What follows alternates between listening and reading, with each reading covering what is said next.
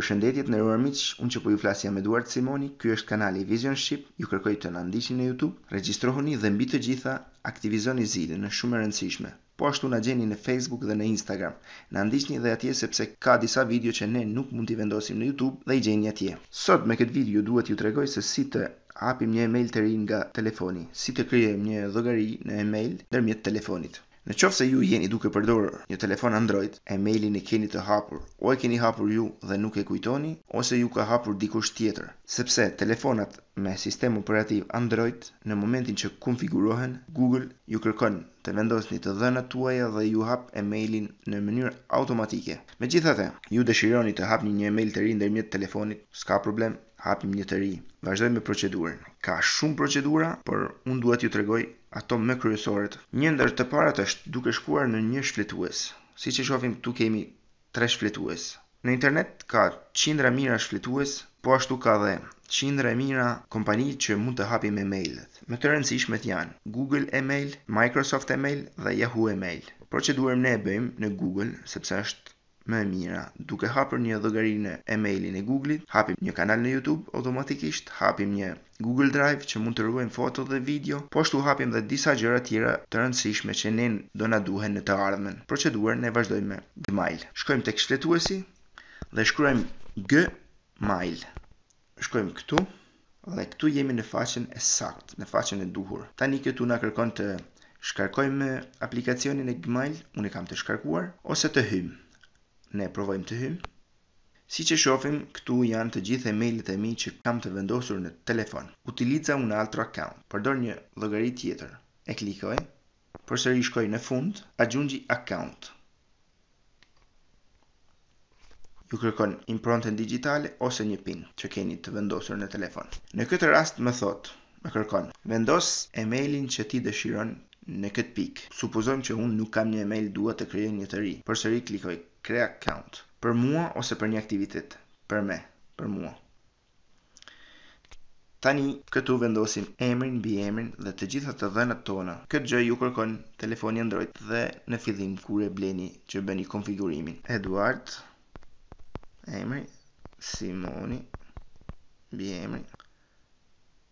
Përpara. Ju kërkon ditën e lindjes, datën e lindjes, muajin, mashkull apo femër, përpara. Dhe në këtë pikë na kërkon të vendosim ta krijojmë emailin, si dëshirojmë ta krijojmë emailin. Për shembull, Eduard Simoni, emër mbi emër, është gjëja më e bukur. Doli me të kuqe. Ky email është i zënë, sepse e kam zënë unë, këtë e di me siguri sepse është emaili im. Unë ju këshilloj të shtoni diçka, një numër ose diçka tjetër. Mos hapni emaila me emër të dikujt tjetër.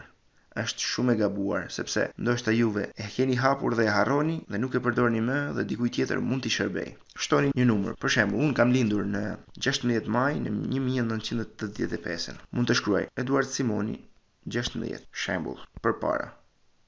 Nuk është i zënë. Tani më kërkon të vendos 2 herë passwordin. Vendosni një password që dëshironi ju, po ashtu si në Facebook, po ashtu si në socialet.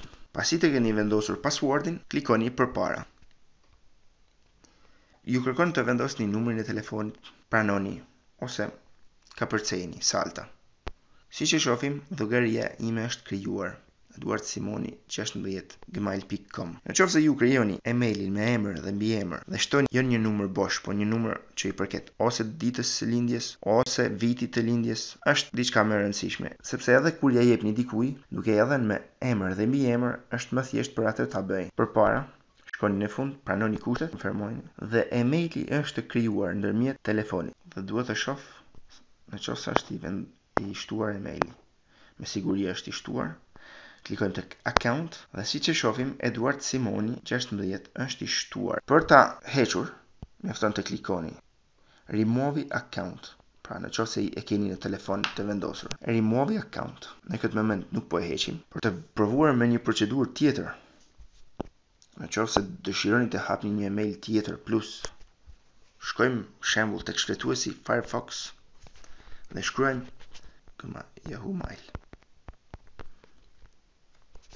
klikoni. Kjo mënyrë është sigur në kompjuter duke përdorur shfletuesin pra në internet. Klikojmë. Edhe këtu na kërkon të hyjmë ose të krijojmë një llogari të re. Crea un account. Vendosni emrin, mbi emrin, emailin, si kërkoni ju ta krijoni, pra emër mbi emër, ju këshilloj unë, numrin e telefonit, muajin e lindjes, ditën e lindjes dhe vitin. Dhe pastaj klikoni continue. Edhe këtu ju krijoni një email të ri. Për të krijuar një email nga telefoni është e njëjta procedurë si në kompjuter. Mendoj se ju kam ndihmuar, shpresoj të paktën, dhe ju kërkoj edhe një herë të na ndiqni në kanalin Vision Shqip, aktivizoni zilën, unë ju falenderoj dhe ju përshëndes.